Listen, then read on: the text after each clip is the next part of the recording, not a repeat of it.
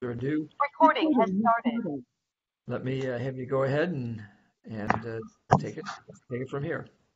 Great. Thank you so much, Jeff. And I'm really thrilled to be here and to give this talk about lower extremity ulcers. And it's going to be a fairly practical presentation so that you'll have some takeaways so that at the end of this you can feel more comfortable in the diagnosis and management of these conditions. So really thrilled to be here and also to be part of this lectureship series.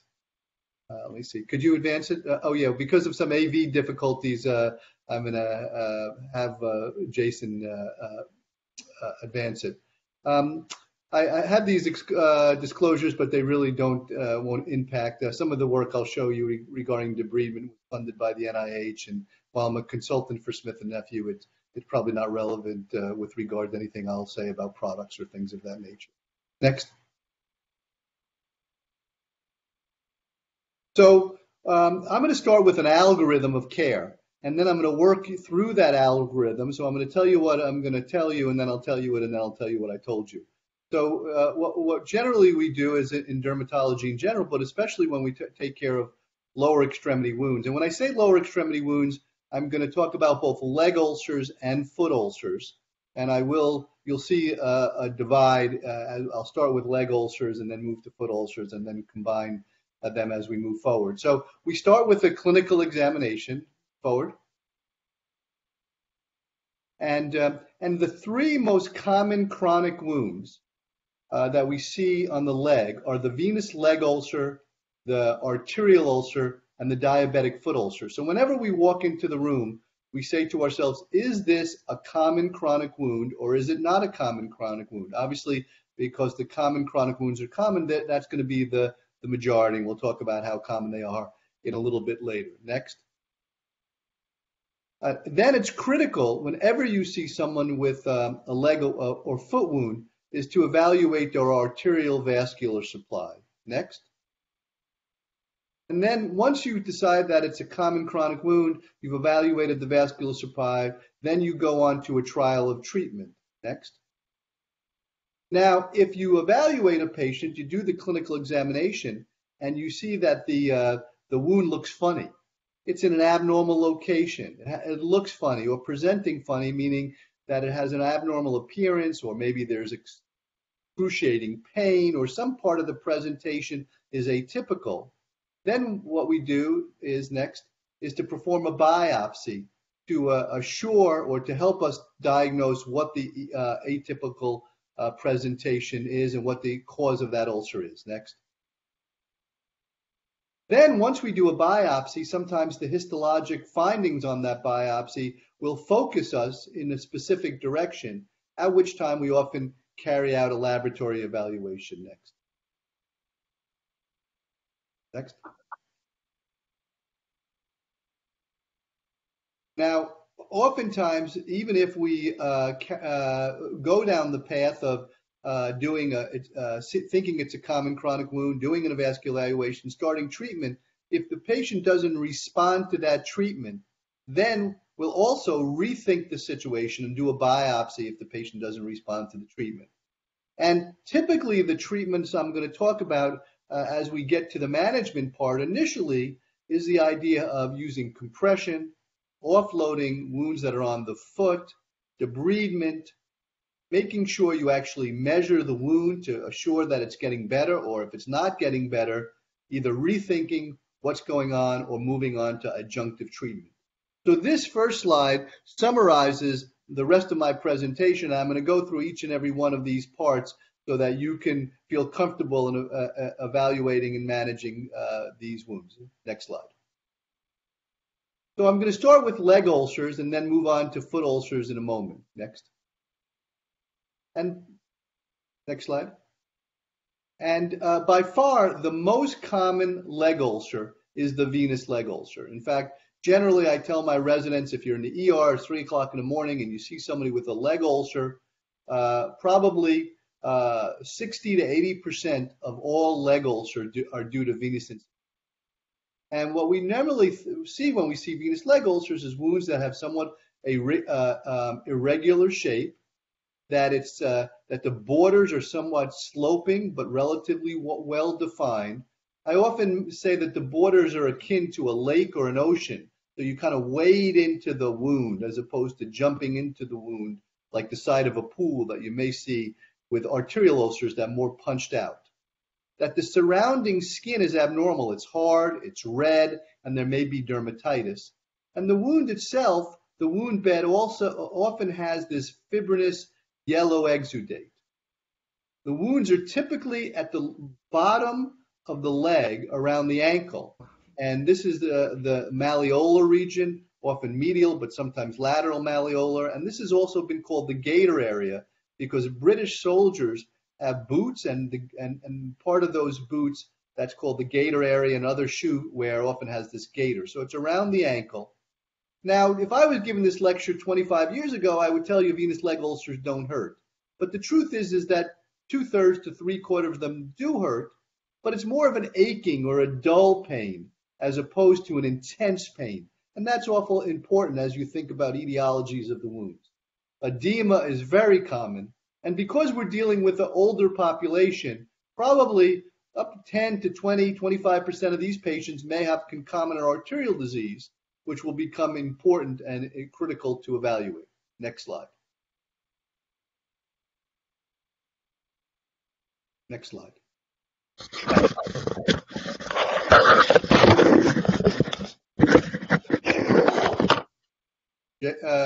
Jason, next slide. Okay, so once again, venous leg ulcers, pictured here, is the most common form of leg ulcers encountered in clinical practice. Next. And what we found is that while many of these wounds heal, and whether you look at clinical trials or you look at data sets of clinical experience, if you treat these wounds and follow them for about 6 months, somewhere between 30 and 75% of these wounds heal in the data. That means, though, however, 25 to 70% don't heal. And that refractory group often drives costs. Now, this is associated with getting older. So as our population gets older, we expect that the prevalence and cost of venous leg ulcers will increase, in coming decades. Next slide. Now, you may not think of it in these terms, but there are a number of risk factors for venous leg ulcers, advance, and you could subdivide them into those that may be inherited, and you may not think of venous leg ulcers as an inherited disease, but if you have a family history, if you have a history of superficial or deep vein thrombosis, and sometimes that's a heritable predisposition, you may have arthritis or skeletal or joint disease, which may be a heritable condition. And if your parent has a history of ankle ulcers, these are all risk factors, and these are non-modifiable or, in some cases, inherited. Next. There are also modifiable risk factors, such as higher body mass index. Not all arthritides are inherited. A number of pregnancies has been associated with development of venous leg ulcers. Physical activity, and of course your own ulcer history is a risk factor for a subsequent venous leg ulcer. And then next, having very severe fibrosis, and we call this lipodermatosclerosis. Oftentimes the lower limb looks like an inverted champagne bottle or an inverted bowling pin, and this is associated with advanced disease, long-standing disease. And you'll see more about lipodermatosclerosis a little bit later. Next. Now, myself and my group has had an interest in, obviously, wounds and leg ulcers for a long time. Here are some recent publications we've had both in the dermatology literature, the wound healing literature, the internal medicine and general medicine literature that will serve as some background and reference, although hopefully most of my slides are referenced. Next. Now, it turns out that while we had an inkling of how common these venous leg ulcers were, next, it turns out that they're even more common than we even thought, and it's about 2.2% of patients in the Medicare population over the age of 65 have venous leg ulcers during a year, and younger populations is a little bit less. And this was a study that looked at both Medicare and private insurance. But overall, the prevalence of VLU in each year is about 2.2 million Americans each year. Now, if you take those 2.2 million patients that have venous leg ulcers and multiply it by the incremental cost, next slide, of having a venous leg ulcer, and then if you have matched comparison between patients who have venous leg ulcers and patients that don't, the incremental cost is about 6,000 to 7,000. So if you take that 6,000 to 7,000 next and multiply it by 2.2 million patients next, you come up with a total incremental cost of caring for venous leg ulcers of about $15 billion annually. Now, for those patients who are young enough to still be working, generally they take about 50% more time off from work for sick days to care for the venous leg ulcers. The average American takes about 2 weeks to go to the doctor's office and to have medical care. A patient with venous leg ulcer takes about 3 weeks off each year for medical care. Next. Now, I told you some of these features of the venous leg ulcers in the gator area or at the malleoli, the fact that it's an aching, maybe a little bit of a burning pain and tightness.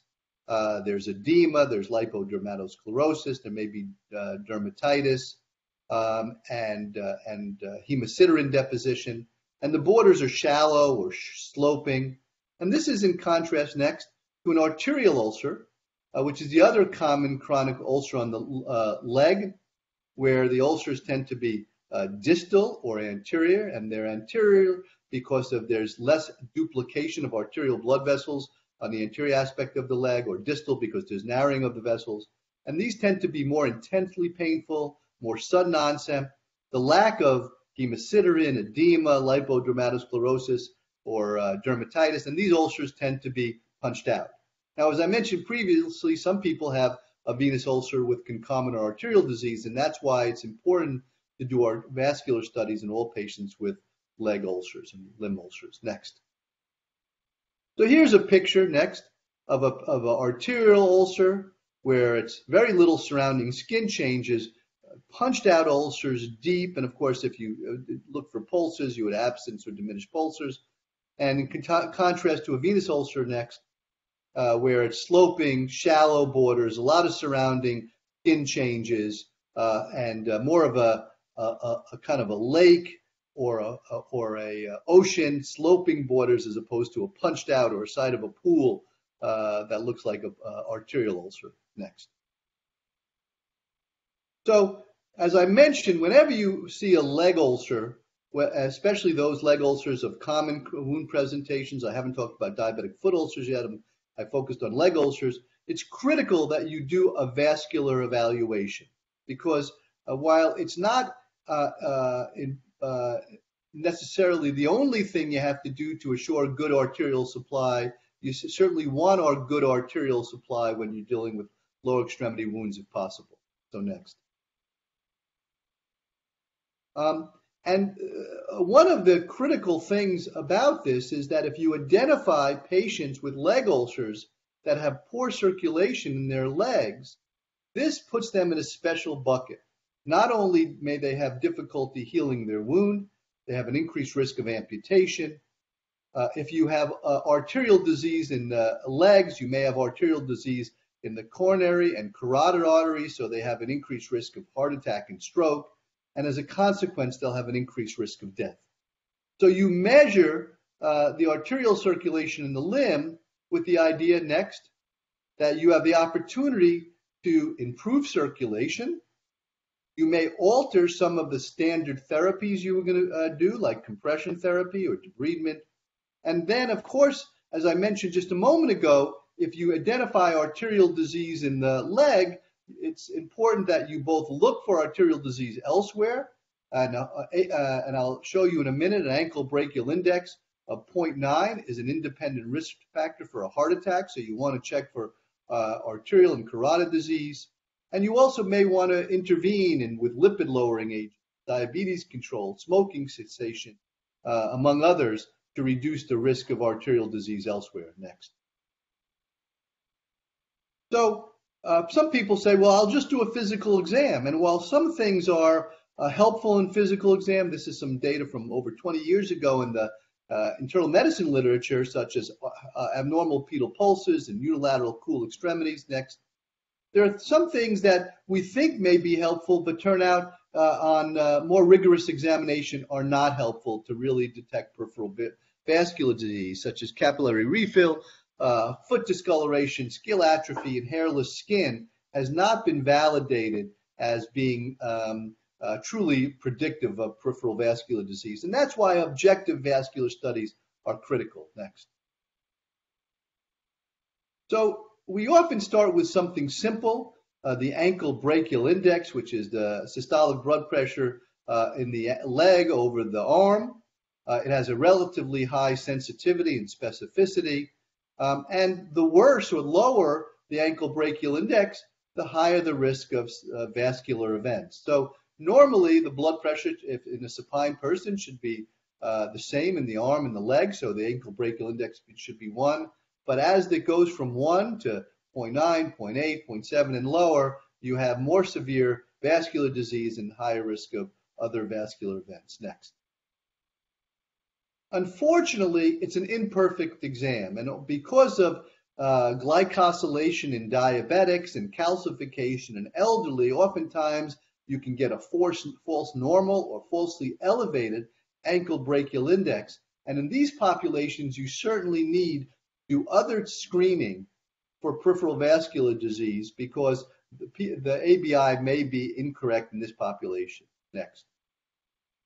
The most common other vascular disease that we do is we do something called the pulse volume recordings with waveforms, which is a non-invasive arterial studies that you check the blood flow in the thighs and the legs and the ankles. And what usually you see next is triphasic high amplitude findings. But as you go from triphasic to biphasic to monophasic and from high amplitude to lower amplitude, this signifies worsening arterial disease, and it may require invasive testing to identify exact location and perhaps opportunities for intervention. Next. There's a fair bit of data about when you find peripheral vascular disease, how common it is and what it means. Certainly it affects men and women equally, and it's relatively high, 12 to 14% of the population. Certainly as with age, it gets worse.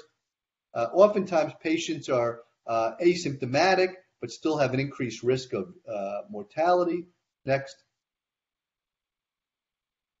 And about 50% of patients with peripheral vascular disease exhibit clinical or EKG findings of coronary artery disease, increased risk of coronary and artery disease and cerebral vascular disease.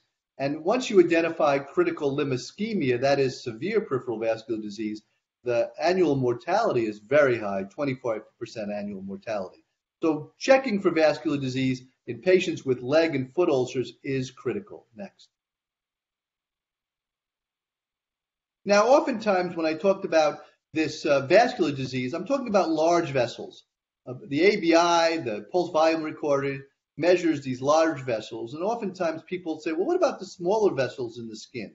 Well, oftentimes wound centers will check for these, but there are other testing that is done if you're looking to see the patency of small vessels. Next. And I'm not going to go into great detail, just to say that oftentimes transcutaneous oxygen measurements are done, or skin perfusion pressure is often done in vascular labs and specialized centers to look for small vessel or microcirculatory disease. But typically, measuring macrocirculation, especially from an internal medicine perspective, is going to be most critical because of all the associations, and the opportunities to intervene are highest when you discover macrocirculatory problems. Next. Now, venous studies are done, but they're not as primary or not as critical as arterial disease. Oftentimes, venous disease can be detected by clinical exam, and generally, when venous tests are done, we're looking for a deep vein thrombosis and the implications of having a deep vein thrombosis. And then vascular surgeons or vascular interventionalists may do venous disease if they want to correct the venous disease through non-invasive venous intervention. But oftentimes the clinical diagnosis can be made, and venous ultrasound is part of a confirmatory as opposed to a diagnostic process. The reason being is you may have you may have venous insufficiency, but that may not mean that the ulcer is due to a venous insufficiency. It may be seen, you could have vasculitis, for example, and still have venous insufficiency. So oftentimes, even though you do these testing, it's really the clinical exam and clinical evaluation and other evaluations that make the diagnosis of the cause of the wound as opposed to purely a venous study. Next. Now, I do want to mention foot ulcers next. And by far the most common cause of foot ulcers is diabetes. And diabetes causes foot ulcers because of neuropathy, ischemia, or the combination of neuropathy, ischemia, or what we call neuroischemic ulcers. Neuropathic ulcers are often on the bottom of the foot, is surrounded by callus. They're often due to repetitive trauma. The vascular studies will be relatively normal, but neuropathy testing will detect the loss of sensation. Next. Ischemic ulcers tend to be more distal. There's eschar. Vascular studies, including pulsars and other vascular studies, are abnormal, and oftentimes the ulcers are punched out. And third is the neuroischemic ulcers, which is really a combination next of the features that may be a combination of having ulcers either on the plantar aspect of the foot, distally, or other aspects of the foot. You'll have abnormal vascular studies, but you'll also have some of the features of neuropathy as well. Next. So in addition to assessing a foot ulcer, assessing the vascular status in the same way I showed you before, it's critical to assess for neuropathy. And usually we use a Siemens-Weinstein or 10-gram monofilament. Validated assessment includes checking 10 points on the bottom of the foot, but a very simple assessment is to check whether or not patients can feel in the area around the site of the ulcer, and that's kind of a quick and dirty way to know whether they can they're neuropathic or not. Sometimes patients will have a sensation, but they can't localize the sensation, so you may be applying the 10-gram monofilament pressure to the bottom of the foot, and the pressure is where that filament bends, but they can't tell you where that they're feeling something.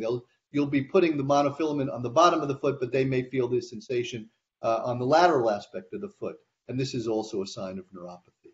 Next. So once you do a clinical examination, you've done vascular studies and neuropathic testing, and you decide that you're dealing with a vascularized common chronic wound, a venous leg ulcer, a diabetic ulcer. If you have poor vascular supply, then you're going to consult your vascular interventionalists, your vascular surgeons, or in some institutions, cardiologists who may do vascular intervention or interventional radiologists. But assuming you have a well-vascularized limb, you're going to move on to a trial of treatment. Next.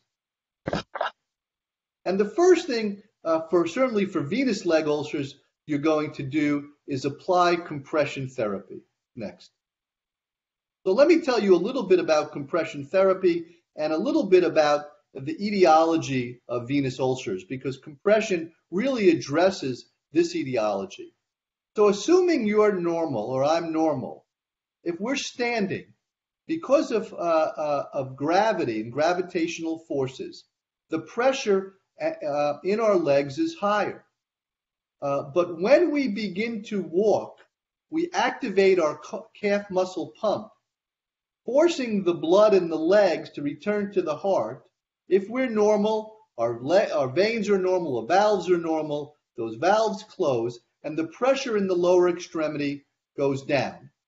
And then we stop walking, and then the veins refill from the arterial side, and that is called the venous refill time. In a normal limb, it takes up to 20 seconds. So that normally happens. However, if you have problems with your venous circulation, what may happen is that when you stand, the pressure's high, but when you begin to walk, the blood will go back to the heart. But if you have reflux, the blood in the venous circulation, the veins will not close, the valves will not close properly, the veins will be dilated, and the blood will reflux, and the pressure doesn't go down to the same extent and returns much quicker. So over the course of the walk, rest, walk cycle, the average pressure in the limb is higher. It's not unlike arterial circulation, where normally your blood pressure is 120/80. You measure it, it's higher, 140/90, and you have arterial circulation. The pressure doesn't go higher in patients with venous disease, but you have what we call sustained ambulatory venous pressures as depicted in this chart. Next. Next. And with dilated veins, varicosities, with abnormal veins or valve, either because of congenital problems or scarring or history of deep vein thrombosis, you get reflux, and this is the most common cause of venous insufficiency, this reflux or venous, which gives you this so-called venous hypertension or sustained ambulatory venous pressure. Next. Now, with this sustained ambulatory venous pressure, what you get is dilation of the veins, and the endothelial cells separate in the lower limb, and things begin to leak out. Fluid leaks out, white blood cells leak out, red blood cells leak out, and this leakage of those blood cells, the leakage of proteins lead to the clinical manifestations of venous disease. Next slide. So when red cells leak out, you get iron deposition. Iron stimulates melanocytes to make more pigment, and you get this dyspigmentation that is due to both hemosiderin and melanin. White cells leak out and are activated. It causes dermatitis. Fluid leaks out that causes edema. And when those activated white cells start leak out and release proteases, you get tissue destruction and ulceration. So there's a direct link between this venous hypertension, the reflux, and the macromolecules and cells leaking out and causing the clinical manifestations of venous leg ulcers. Next.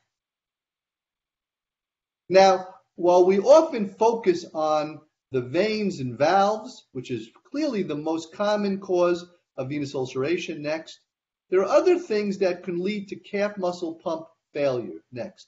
So in addition to the veins and valves, which we just talked about, and the reflux you see, next, you can also get the same clinical manifestations if you have muscular problems or nerve disease. Next. Or if you have ankle range of motion or that leads to gait abnormalities. And just to show you this, I'll ask each one of you to put your hand on your calf and now tighten your calf, activate your calf muscle. Okay? Now do it without moving your ankle. Very quickly you can see that it's really tough to activate that calf muscle and help the venous blood return to the heart if you don't move your ankle. So if you had a fixed ankle, if you have arthritis, or if you even have a painful venous leg ulcer sitting on your ankle, all of a sudden your calf muscle function is diminished, and you can have some of the same findings as a patient with valve or venous disease. Next. And that's why there has been some data with regard to exercise and improvement of venous leg ulcers, which I'm not going to focus on today, but just show you that the calf muscle function is important in development and the treatment of venous disease. Now, I'm going to talk a little bit more about compression, but I do want to tell you this little paradigm just to nail it home. And this is the story of St. Peregrine. This is a famous painting. And the story behind this painting is St. Peregrine, next, was a very religious man, but at the age of 60, he developed an infection in his leg, and he went to see the doctors, and they said, you really have a bad infection, and you need an amputation. Next. But he was religious, so he went and he prayed. And the next day, the doctor came to perform the amputation. At the time, infection they called cancer. But when he came to perform the amputation, he found no sign of cancer. And St. Peregrine lived to be 25 years, and he was eventually canonized. And this is the painting that depicted this miracle that occurred. Now, I want to point out a certain part of this picture, and you see there's angels everywhere, but I want to focus the angel by St. Peregrine's leg. Next slide. And if you take a close look at this angel, you can see that the angel is using compression. So the angel's secret is compression. So when you apply compression, you're really doing God's work for patients. Next slide. So what is compression? Well, compression helps the venous return of the blood. It does other things as well. And there's really two types of compression. There's elastic compression and inelastic compression. Now, elastic compression often squeezes the leg. So it squeezes the leg whether the patient is sitting or the patient is walking. So it gives what's called resting and working compression. The problem is that if a patient is resting and has their leg elevated and the leg is still being squeezed by the elastic bandage, if you have mild arterial disease, you can cut off the circulation when the leg is elevated because it doesn't have the additional gravitational arterial force to help perfuse the leg. The other type of compression is inelastic compression, and the Uniboot is the classic inelastic compression. You put it on, it hardens, and it sits there. And only when the person walks does that calf muscle hit that hard surface and help return the blood to the heart. So while the patient's doing nothing, just sitting or laying, it doesn't apply compression. So it has low resting pressure, but when the patient is walking or working their calf muscle, it applies the compression. And it's safer for arterial disease because it doesn't squeeze the leg all the time, only when the patient is using the leg. Unfortunately, when you put this Uniboot on, if you have a swollen leg, oftentimes you'll lose compression very quickly, and I'll show you that in a moment. Next. So it has high working and resting pressures for elastic compression, just to review. Next. It's not for arterial disease. And some of the forms of elastic compression are Pro-4 bandaging systems or Co-band bandaging systems. Next. And this is in contradistinction to the inelastic pressures, next, which are the classic Uniboot. And these are also called short stretch bandages. Elastic bandages tend to be long stretch, meaning they stretch more than 50%. Inelastic bandages don't stretch as much, and they stretch less than 50%. They're also called short stretch. Next. Next. Next. So we often think of compression as compression stockings and compression bandages. In the United States, for active wounds, we often use bandages so that the compression stockings don't get soiled. We have more control over applying the compression bandages, and I just described some of the differences between elastic or long stretch bandages and inelastic and short stretch bandages, both of which work, but you may use inelastic or short stretch in people with mild arterial disease as opposed to the elastic or long stretch. Next. As I mentioned, one of the problems with inelastic or short stretch bandages is if you put it on a edematous leg, the edema will go down, but then you lose the compression because the muscle will no longer hit that hard surface that's around the leg, and therefore it has to be changed more frequently than an inelastic bandage. Next. Once you reduce the edema, then it lasts longer. So critical to the first part of treating lower extremity wounds with good arterial supply is compression. Next. The second is offloading. And this is to relieve the pressure from foot ulcers. And this is really meant for diabetic foot ulcers. Next. And the idea here is you really want to take the pressure that is right on the ulcer and through this device redistribute it, that same pressure, to a greater area and reduce the pressure that's directly on the open wound. And there are a lot of different devices that have been used, footwear and leg wear, to redistribute the pressure. Next. One of the benefits that you want to do is you want to fix the ankle, because what happens is patients with diabetes who develop foot ulcers because of repetitive trauma often lose proprioception, and they often slap their foot when they walk, so they have higher peak pressures. So if you have a device that lacks or fix the ankle, you reduce that slapping and reduce the elevated pressure on the foot when they walk. Next. And the second thing that's very critical is you want to make sure that the patients also wear this device, because we've shown and others have shown that when you give somebody a shoe or a removable walker, next, they only wear it 1/4 of the time.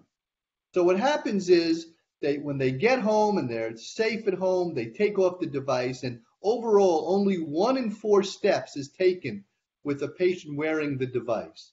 Now, it turns out that these devices are heavy, they're not very comfortable, and there are problems with the devices, but we're also dealing with a non-compliant population. Most of the diabetic foot ulcers are in type 2 diabetics. Obviously, these patients are overweight, they don't exercise very much, they don't take care of themselves, and this is a complication of diabetes, so they don't manage their diabetes well. So you ask this non-compliant group of people to wear this challenging device, oftentimes they're not going to use it, or they're going to take it off. Next. Next. So what we try to do is ensure compliance, and one way to do this is to use casting, where a patient cannot easily remove the device. Next. And this has a lot of features. It certainly ensures compliance, but it also reduces the peak pressure because of fixes the ankle. It shortens the stride length. It slows the walking. It reduces activity, all of which have beneficial effect on the diabetic foot. But it allows ambulation, so patients can walk. You don't force them to stay off of it, but their walk is shorter, slower, and they take less steps. Next. Now, putting on a contact cast is challenging. You know, most of us aren't cast techs. So what has been done next is to take a removable walker like this, and then put Coban next around it, or put plaster around it to really lock in next the patient, and to take a removable device and make it non-removable or more difficult to remove.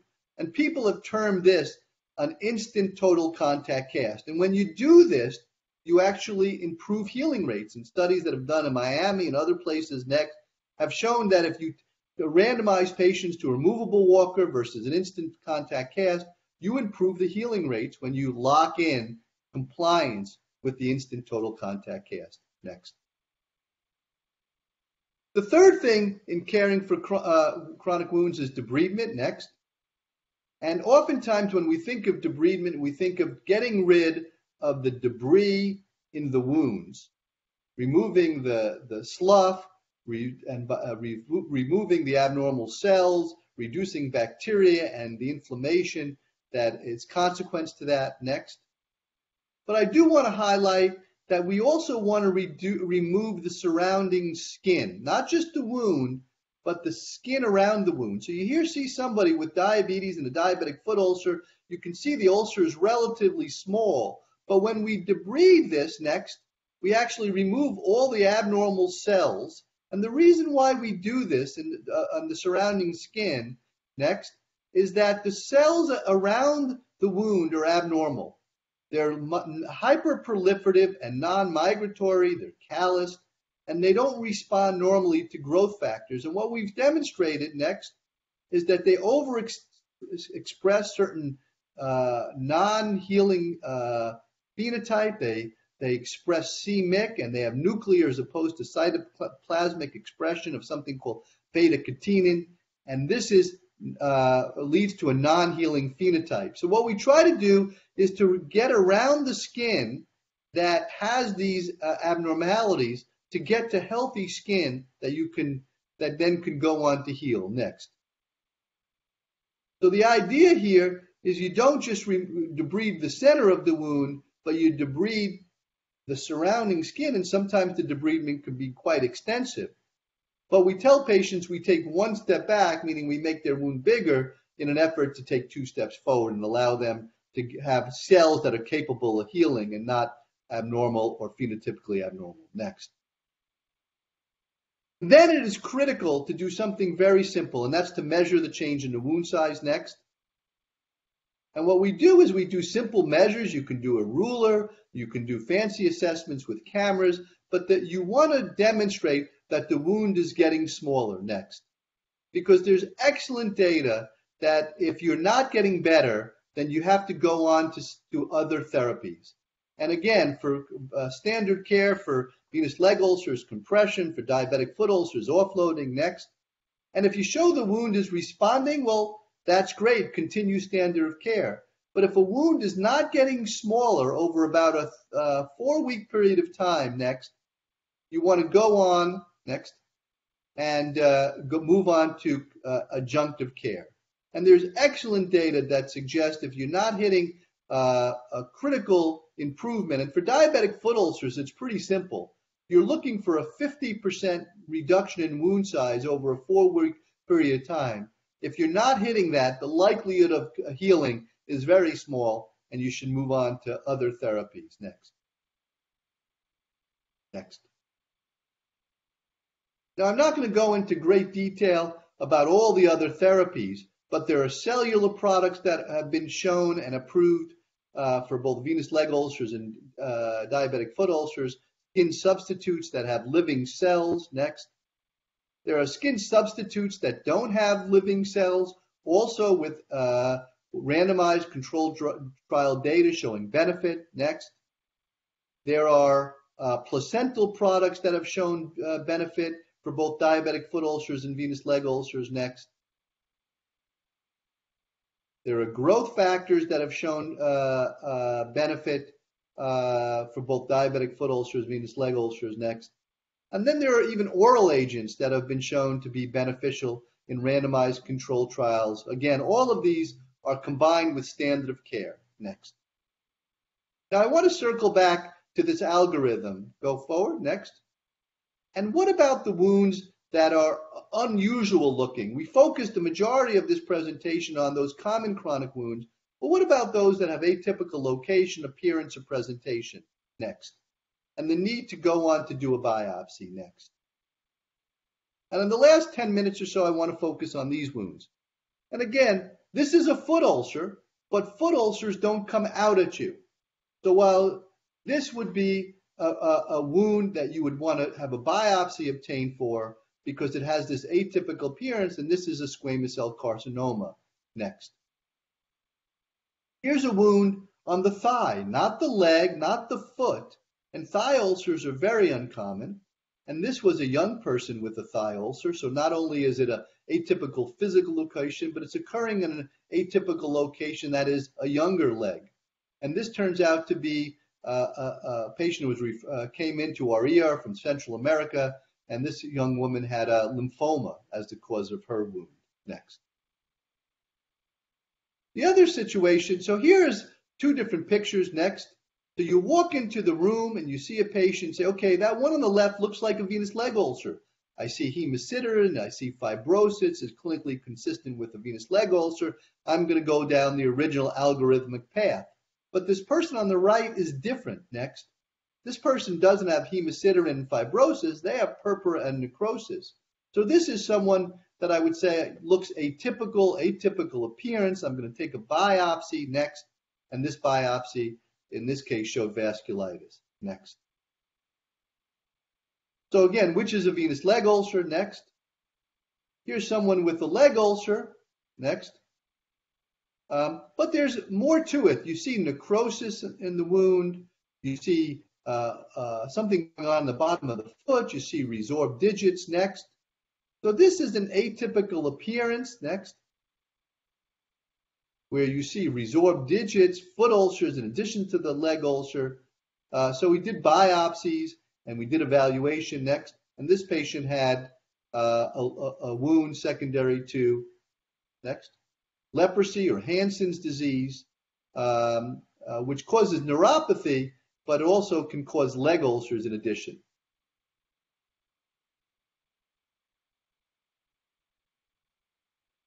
Here's another wound next, that here you see it's a leg ulcer, but you see the leg, the ulcer extending beyond the malleolus all the way to the edge of, almost to the edge of the foot. The borders are rolled. So this had an atypical appearance. We obtained a biopsy next, and this turned out to be cutaneous lymphoma next. So when you see an atypical location, an atypical appearance or presentation, that leads you to do a biopsy next. Now, furthermore, if you see a patient and they're not responding to standard therapy, meaning you think it's a venous leg ulcer, but they're not getting better with compression, yes, you'd consider adjunctive therapy, but you'd also say to yourself, well, what else am I missing? And here's a patient who we thought had a venous leg ulcer. We put them in compression. They weren't getting better, so we performed a biopsy because they weren't getting better, and this patient turned out to have squamous cell carcinoma. Next. So how do you do a biopsy? So when we do a biopsy, we take part of the ulcer edge and part of the ulcer itself. Next. And typically we send a piece of the ulcer for histology. Next. And part of the ulcer for tissue culture, because we want both pathologic diagnosis and we want to make sure we're not missing an unusual or atypical infection due to a deep fungus or due to a mycobacteria. Next. So the histology goes to the pathology lab and the microbiology goes to the microbiology lab. And there's lots of different causes of uncommon wounds listed here. Next. And I'm just going to show you some pictures of some of them. Here's a wound. It doesn't look like a venous leg ulcer, a diabetic foot ulcer. We did a biopsy. Next. And sometimes infectious causes cause wounds. This is somebody with cutaneous diphtheria. Next. Oftentimes, metabolic problems may cause wounds, and we did this patient had an atypical wound, an eschar. We did a biopsy. Next. And this patient had renal insufficiency, and this was an ulcer secondary to secondary hyperparathyroidism or calciphylaxis. Next. This person had an unresponsive lesion on the toe, and it was somewhat black, and the one on the right was a large exophytic ulcer, both of which we took biopsies from and turned out next to be a melanoma on your left, next, and a Kaposi sarcoma on your right. So in addition to infectious causes, metabolic disorders, sometimes malignancies can present as wounds. Next. Sometimes genetic diseases may present as wounds. On the left is a child with epidermolysis bullosa. Next.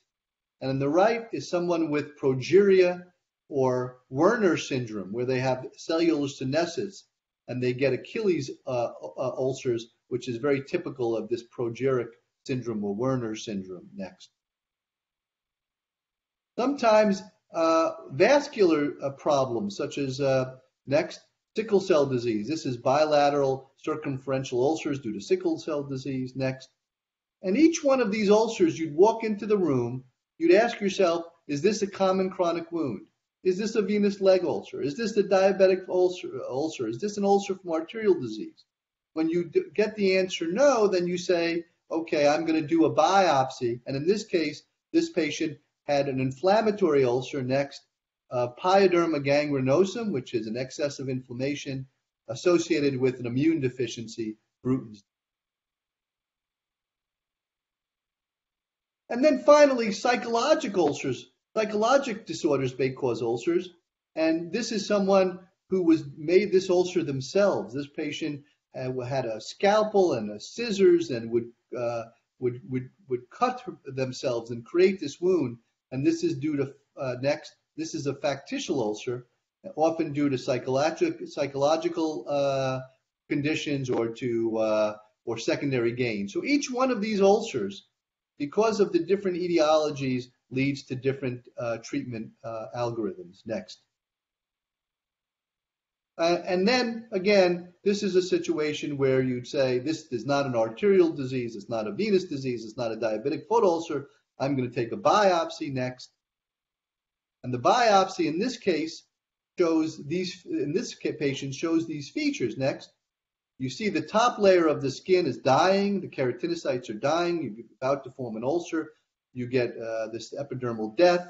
And if you look in the dermis, you see the blood vessels are packed with these fibrin thrombi. Next. And this package of this thrombi within vessels is something that we call vasculopathy. Next. So after we do a biopsy, oftentimes based on that histology, next, it'll lead us to a laboratory evaluation. Next. So if we saw that histology I just showed you, we say, well, what can cause this histology that could give this clinical picture? Next. So for the case of that histologic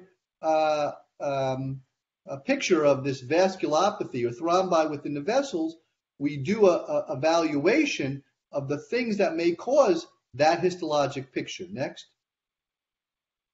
And these are some of the causes, the cryoprecipitable diseases. Next. The things that may cause both arterial and small vessel thrombi, the antiphospholipid antibody syndrome and hyperhomocystinemia. Next. And things that cause both deep vein and small vessel thrombosis, or thrombotic disorders. Next. Most commonly, next, protein C, protein S, antithrombin 3, and factor V Leiden. Next.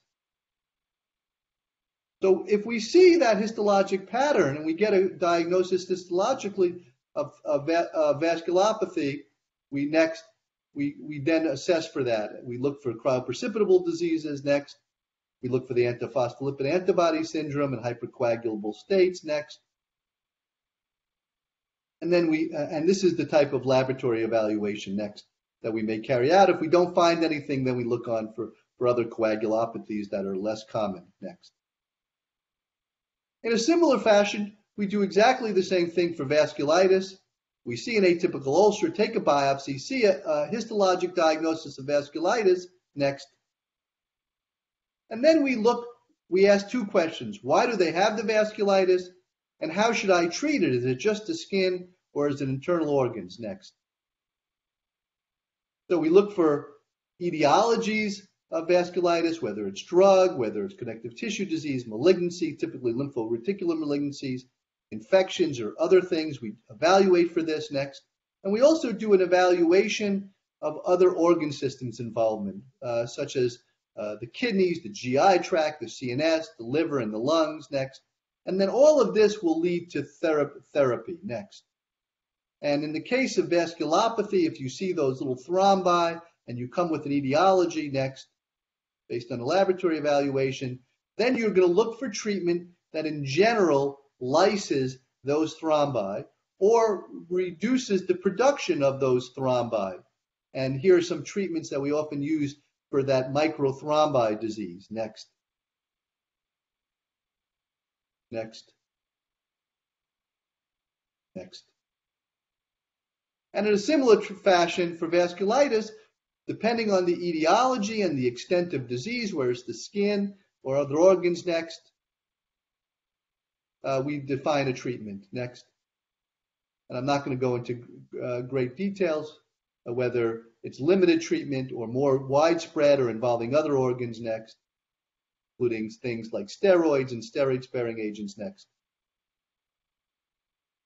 Next. Next. So just to summarize what I've told you is that you'll see a wound, you'll assess the clinical presentation. If it's one of the common chronic wound presentations, next, You'll go on to do vascular evaluation, specifically and importantly, arterial evaluation, and then you go on to treatment, to either fix the vascular disease or go on to a trial of treatment. Next.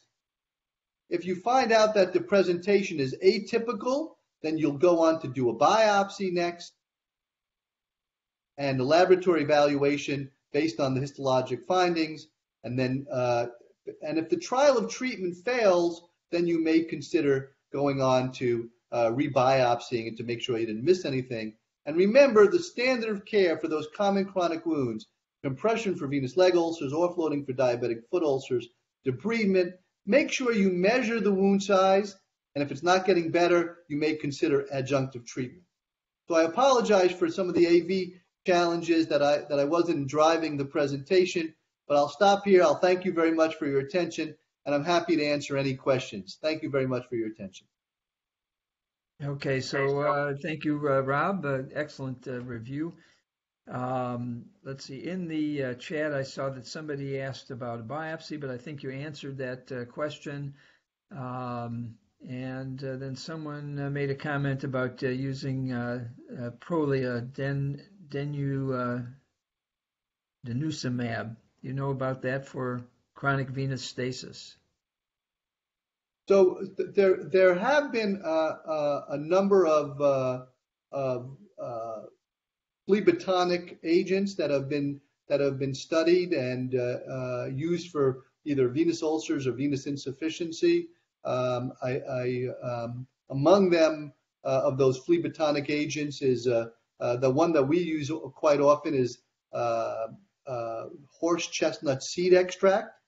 That while it doesn't heal venous ulcers faster, it does reduce some of the symptoms, especially edema associated with venous insufficiency, to the same extent actually that compression does. And I think some of these, there are a number of other agents that work in a similar fashion.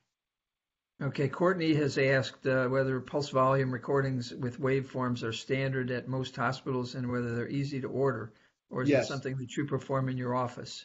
No, so we send them to the vascular lab to have PVRs with waveforms, and it's a standard procedure. It's kind of the run-of-the-mill vascular studies is a non-invasive. So it should be, if you have Epic, you can order right off of Epic. And what about, do you add toe indices to ABIs? Typically, I don't, unless the major reason we get transcutaneous oxygen measurements is if we're going to do hyperbaric oxygen. If you are doing vascular studies in your own clinic and you have somebody with either or old or diabetic, the toe vessels, the foot vessels don't calcify and glycosylate like the leg vessels. So that's why a TBI would be which is a toe brachial index. You can do and is more accurate in elderly patients and diabetics, and that could be done within the context of the clinic. But if you're going to send them to the vascular lab, the pulse volume recording would suffice. Okay, and I don't think I see any more comments in the. Anybody have any comments or questions for Dr. Kirsner that wants to turn their speakers on and ask a question? And in the chat, Jason, like always, has placed the CME number. So for those of you who want it, it's in the chat. Okay, I'm not hearing much. So the tradition in the Department of Medicine, which we're a division of medicine, is that our visiting professors from outside of the University of Louisville get a gift that will be sent to you. Even if you had been here, they would give you the gift. They let you hold it. They take a picture of you with it. And Jason is going to show that to you in a minute. But we have something here called the Louisville Slugger Factory, where they make baseball bats. And so what happens is you get to hold it, and then we get to send it to you because nobody is able to take it on the plane. You know, the bats are restricted from being taken taken home on the plane. That's one of those restricted items. But you can see Jason is holding it up now, and you will eventually be sent a slugger bat with your name on it, and you can use it. You know, we don't recommend beating your children or wife with it. Well, thank you very much. It was really a great fun to be a part of this virtual. I wish I was there with you in person, but I will. I'm looking forward to receiving my bat, and I will use it appropriately. Very good. Yeah, thank you, Anybody Dr. else have Kirsner. any comments that anybody needs to make? Otherwise, we will sign off. Yeah, just want to say thank you, Dr. Cowan, for another outstanding invitation, and Dr. Kirsner, another great, absolutely outstanding dermatology talk this morning. And thank you for helping us power through some of the glitches this morning, but it was outstanding. And Dr. Kruger has said that she put in the comment that fantastic lecture, and her emergency medicine husband was most interested as well. So. And others are just, giving some kudos as well in the chat. You can probably, if you look at the chat, Rob, you'll be able to see some of what happens in this grand rounds is that people are asked to sign in. So the first several hundred chats, there were about 100 people on this grand rounds today, and you'll see that everybody sort of signs in and tells who you are. The CME office actually records it when you put in your number, but otherwise, I don't know why, but the tradition is for everybody to sign in the chat. So there's lots of chats saying here I am and who I am, and then we have a few that are questions, and then Jason usually puts in the link for evaluations, and here you go. So. Great. Well, thank you very much. I'm thrilled that people enjoyed it, and look forward to seeing people in person in the not too distant future. Good deal. All right. Okay. Take care.